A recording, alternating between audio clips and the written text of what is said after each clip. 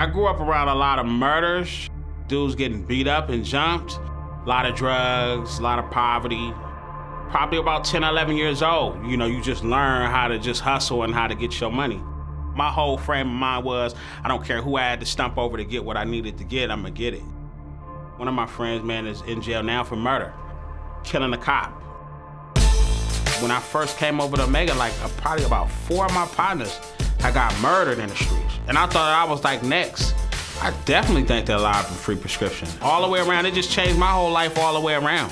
When I start reading about my history and about who I was as a young black man, I start having pride in myself. I didn't want to have my pants sagging. I didn't want to sell drugs. I didn't want to misrepresent my people or myself.